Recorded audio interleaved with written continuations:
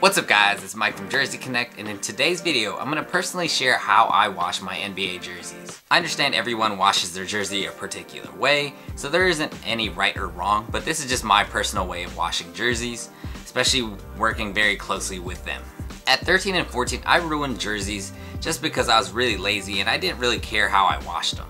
So as I got older, these are just things that I've consistently been doing to just preserve the longevity of the jersey. In today's video, we're gonna go wash one of these, a LeBron James Nike Swingman jersey.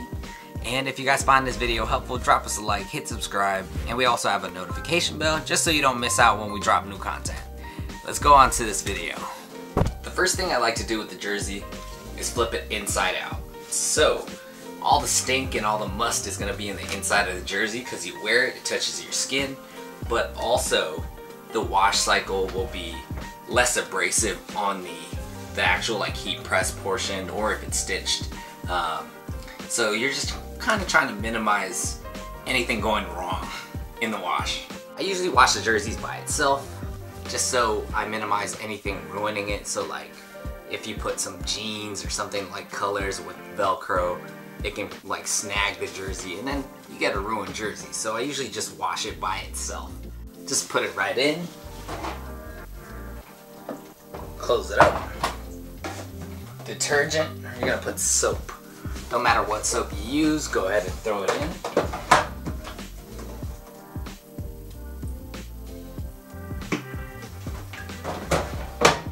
Then I'm gonna go ahead and turn it on. I put it on delicate, and so with the delicate, I make sure it's on cold temperature. Heat, I mean, just think about heat. Heat can probably be a lot more abrasive and cause more wear and tear on clothing items in general, so I keep it on a low temperature, like cold. Then I hit start. And that's it. Alright, so it just finished up. It did get flipped inside out, and it does happen. So it's never gonna always stay inside out. So after a wash cycle, I almost never put the jerseys in a dryer. Some people do. They usually put it on like low heat on a tumble dry, something really delicate. I never do. I kind of want to just make sure I preserve it and make sure it stays alive a long time. So I just hang dry it. So hang it up, boom, and that's pretty much it. After leaving it out for a couple hours in open air just to hang dry, 3 hours to be exact, it's completely dry and you didn't have to run it through the dryer. Avoiding the dryer is just one easy way to help with the longevity of your jersey. It'll create less wear and tear. Air drying is so much easier, like no damage to the jersey. You have to wait a little longer compared to like putting it in a dryer, but you're looking at the longevity. You're looking at the long run. You want to keep these jerseys looking nice for the longest time as possible.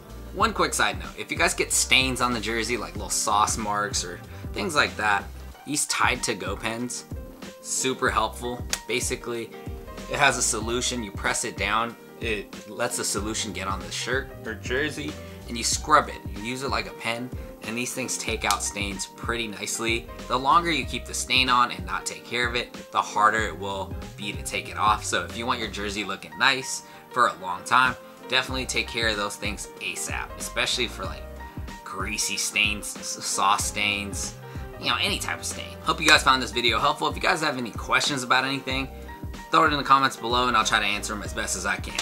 Alright, see ya.